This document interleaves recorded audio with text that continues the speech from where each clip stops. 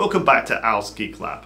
On last week's video, I got the old trusty XT behind me, running at 4.77 megahertz all the way up to 386 and then all the way up to being a 486. But was I happy with the performance? Nah.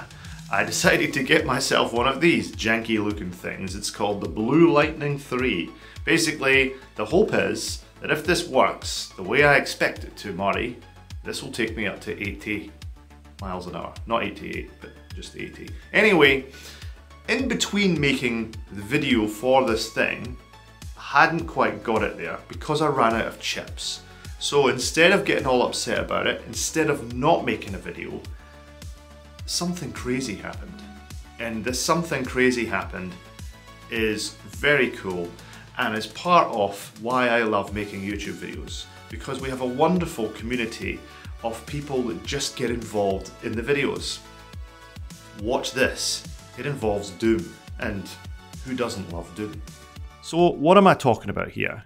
Last week I showed it, right at the end of the video, I showed the promise of this 486 high-end chip, the janky looking thing, and I said, look, it'll probably make things run a lot faster than the chip that I've got in here, which is a 386 CAM 486 Cyrix thing, the 486 DLC or whatever it's called. Now, I also started up Doom because I thought, well, look, theoretically, I've got 4 megs of RAM here.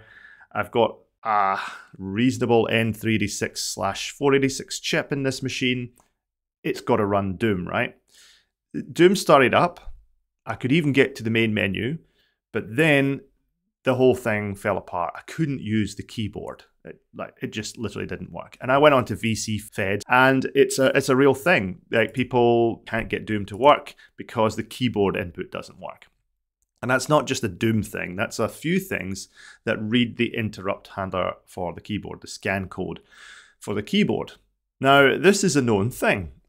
Jim Leonard, Trixter to some, had written about this as far back as 2008 and said, hey, look, reading the scan code from port 60H on ATs and later, that's the scan code. I think that's the scan code. Or maybe I'm round the wrong way. But anyway, scan code 60H, that's what we look for on the keyboard, for the keyboard input at the BIOS level. But then there's also the need for interrupt 61. And Frenkel S, this guy here, knew about this. And he's also been involved in a lot of Doom-based ports over the days.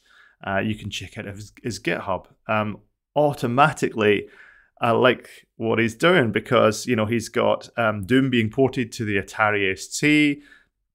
He's got Doom for Elks, Wolfenstein 3D for the Mac, but ported back to DOS. He's got Doom for the 8088.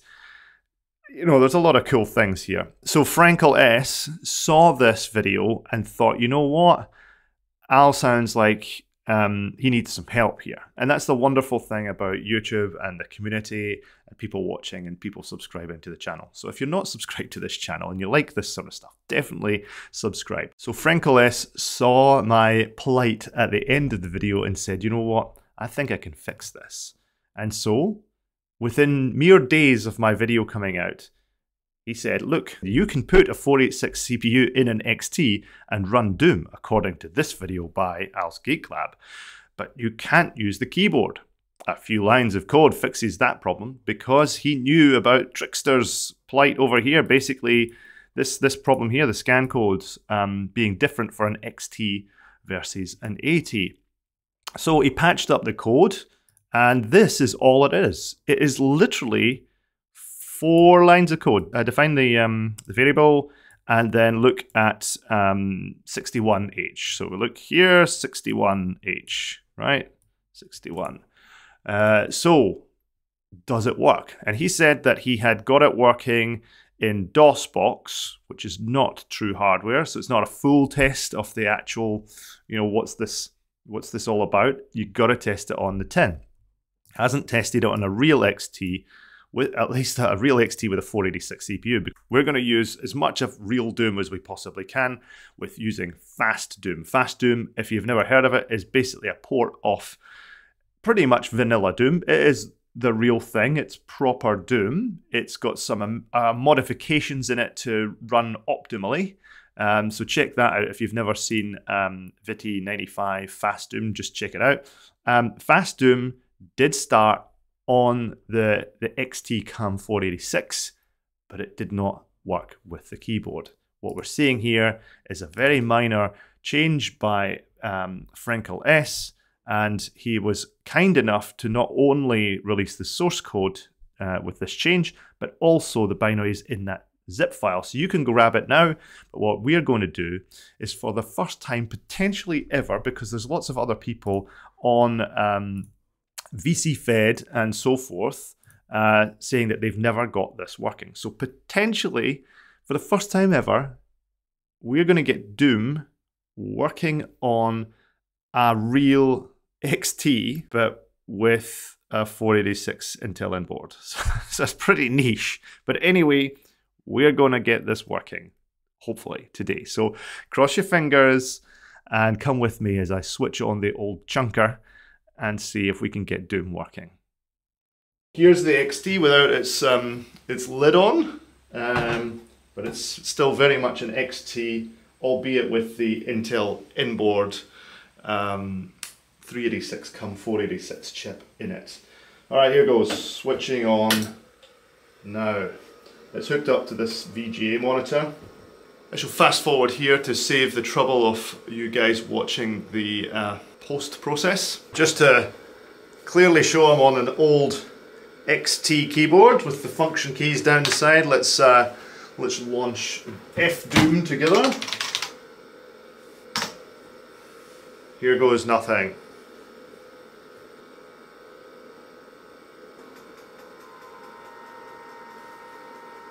Before we move on with the video, I just wanted to give a quick shout out to PCBWay for supporting Al's Geek Lab.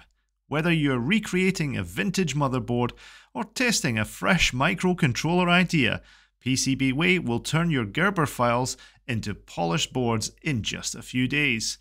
Pick your solder mask color, add silkscreen, and if you like, let their team handle full component assembly so it arrives ready to boot. And guess what? You could get started from just $5. And if you need more than just PCBs, they also offer CNC machining, 3D printing, and sheet metal work, all from the same dashboard. Visit their website today at PCBWay.com. We'd like to thank PCBWay for keeping our projects powered. Now, let's get back to the video. We have Doom. Now, I have gotten here before. This is not the first time I've seen Doom running on this machine, but it would be the first time playing Doom. So let's have a look, see. Obviously the settings are pretty low because this is on a slow machine. But I just go to new game, and this has worked before as well. It's when you get into the main game loop that the problem exists.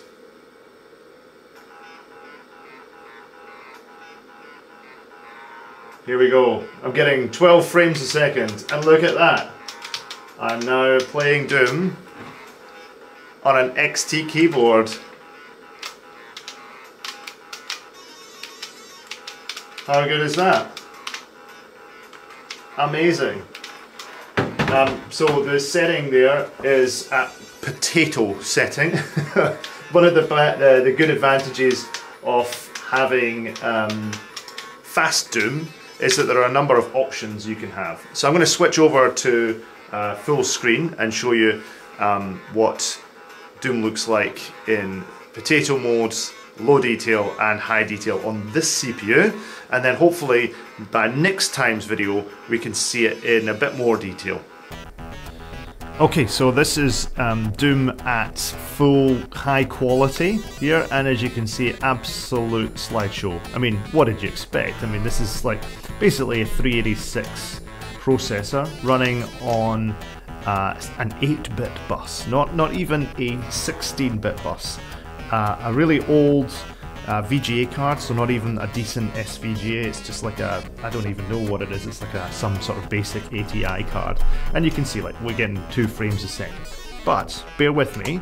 If I go to options, and this is a great thing about FastDoom.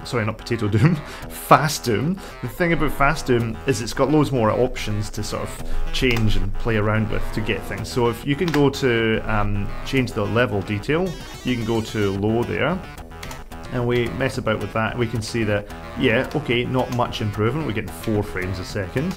Obviously, if we take down the screen size, maybe a bit to something like that, not quite a postage stamp, but already a couple more frames per second. And you know, it's a bit more playable. Not terrible, not great, but no, okay, we still know it's Doom and, you know, stuff. Okay, so let's put it down to potato mode. Which is really cool because this obviously was not a function of the original Doom, and again it's just a bit more chonky, but now we're getting 11-12 frames per second, and yeah, it doesn't look wonderful, but I'm starting to be in that position where the game is now at that point where I can run around and, you know, start doing things. So if I go along here, let's see if we can kill some baddies. Now, because of where the keys are on the XT keyboard, it's one of those weird things about the XT keyboard. The Control and Alt key, you know, obviously you strafe and fire and Doom quite a lot. The Alt key is kind of just below the Control key, so you get the Control, then the Shift, and then the Alt, all in one line. So obviously, when the AT keyboard came out, that changed. In the XT keyboard, it's quite difficult to press the Control and Alt key at the same time to strafe. So, you know, we're definitely not thinking about XTs at all. I mean, why would they? I mean, most XTs didn't even have a VGA. But, you know, look, here I am, shooting down zombies, playing away, which is really cool. The fact that I'm doing this on a machine that was made in, well, if we're talking about the PC, which is doable, we could say that PC. This is made in 1981. PCs that came out to play Doom were probably 1992, 93 at the best. So this is at least a decade before Doom even came out. It's pretty cool. Absolutely wonderful that we've got a machine playing this thanks to Frank OS, and obviously all the people who have been involved in FastDoom as well. Just absolutely awesome, just really, really cool. So yeah, I'm quite happily playing this at, you know, 17-15 frames a second. It's not beautiful, but hopefully that upgrade, that CPU upgrades, will make this a little bit better. Maybe we could even play it on low quality, but you know, you can still work out what's going on here, you can still play the game. Everything else I've ever seen running on an XT, apart from probably, there is a port called Real Doom, and there is a port called, by Frank OS I think, Doom 8088, where you can actually run this, but it's a totally different experience. I'll just show you what I mean. So in this FastDoom, you can switch off certain things in display. You can go into like wall rendering, and you can switch it to flat, so you're basically just getting rid of all those textures, and that does a bit for performance, as you can probably see. Let's go to an area where you can't see the... Yeah, so in here, got a little bit more performance, but it's incredibly dull, right? It's not much fun. So you can change all of these settings to make it more palatable for your particular machine. So for example, bus speed, I'm not going to put it as fast because we got an 8-bit bus here. It's not a fast machine at all. You can also change the type of CPU renderer, so it gets an expectation of how fast your machine is. So 386 DLC is actually probably more like it than the 486 that we have, just based on the fact that we're running on an XT. But you know, again, running up to about 16 frames per second there, coming around this small undetailed corridor. So do you know of anybody who's ever had Doom working on an XT before, or a PC? If you know of anybody, I'd love to chat to them. But it's so cool to see this. Really, really, it's my sort of, this is my sort of thing. And of course, if you've never heard of FastDoom before, then you won't be aware that it also has Hercules monochrome, MDA, CGA, which you're looking at right here in all of its 4-color, the brownish palette. But yeah, 4-color CGA here is playable and ish. And of course EGA as well, 16-color EGA, so you're seeing the EGA here at this point in time. What I did find quite interesting is both the CGA and the EGA versions were actually slower in rendering the graphics than the VGA version. Now I'm assuming this is because it's doing some sort of interpretation, it kind of downsamples or something, and it's doing that on the fly. I think it's J.H. Howard. He has a Wolfenstein CGA port, and it was made for XTs. I featured that on the channel some years back now, but what he does is he's actually got a little script that you run on Wolfenstein's VGA textures before the game actually launches, and what it does is it takes all those VGA 256 color textures and then converts them, dithers them into CGA. This one doesn't do that. This game does not do that. It's basically taking what I assume is the VGA colors and then changing them frame by frame on the fly, or something like that. But anyway, CGA, EGA, Hercules monochrome, and wait for it, text mode. And there's different resolutions of text mode, but basically what you're seeing here is the standard 80 by 25 resolution screen mode. So this is 16 colors, obviously. It's using the standard ANSI palette, so this is, you know, characters, but obviously the extended IBM character set to show you all the ANSI characters, the blocks, you know, all that sort of stuff. Amazing that you can still make out anything, but when you actually put it up into high detail, the frame rate is still reasonable, and more importantly, the game it's still Doom, but in text mode. It's unfreaking believable. Anyway, there you go, just something extra to throw at you because it looks cool. So that's Doom from id Software, coming to you on an XT sometime soon. Anyway, thanks very much to Frenkel S on GitHub for, first of all, watching my videos, and then obviously making the patch that was required to make it run on a good old XT. I'm super pumped about that, as you can probably tell, and I can't wait to upgrade the CPU in this machine yet again on that inboard to see exactly the performance of whether it actually makes much of a difference or whether it's just slow, as you've kind of seen here. It's fun to play, but only for a while.